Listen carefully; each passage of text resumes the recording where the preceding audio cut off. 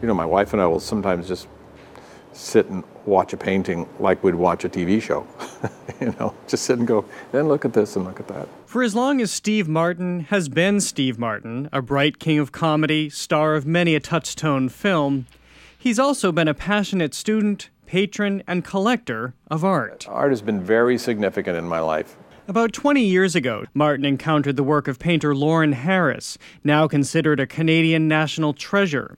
In the 1920s and 30s, Harris boldly reinterpreted what he called the Great North, with his solid, serene landscapes. I think he's a very stirring painter, and he had a great accomplishment. And it's unfortunate, you know, that America knows of the Canadian comedians, and they know of the actors, and they know of the singers, but they know nothing about Canadian art. Harris founded what became known as the Group of Seven, a collective intent on creating a classically Canadian style.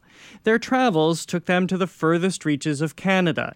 They are vibrant scenes of nature, but entirely devoid of life. I believe he viewed isolation as spiritual or metaphysical, and he imbued his paintings with it. There's nothing organic in them. He's dealing with the spirituality of just the naked planet. Embarking on his curatorial quest, Martin crisscrossed Canada much as Harris did, making it a point to see every painting in person before including it in the show. When you just have a passing familiarity with his work, you tend to think of them as blue and white.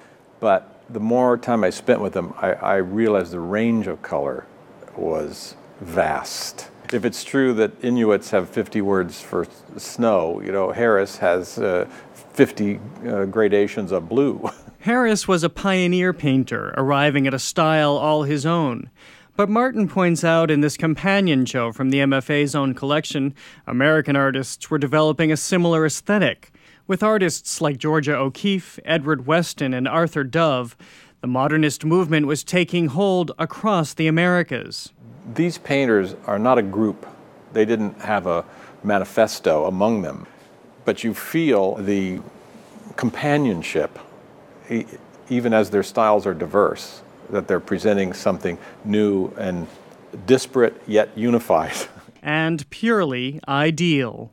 Jared Bowen, WGBH News.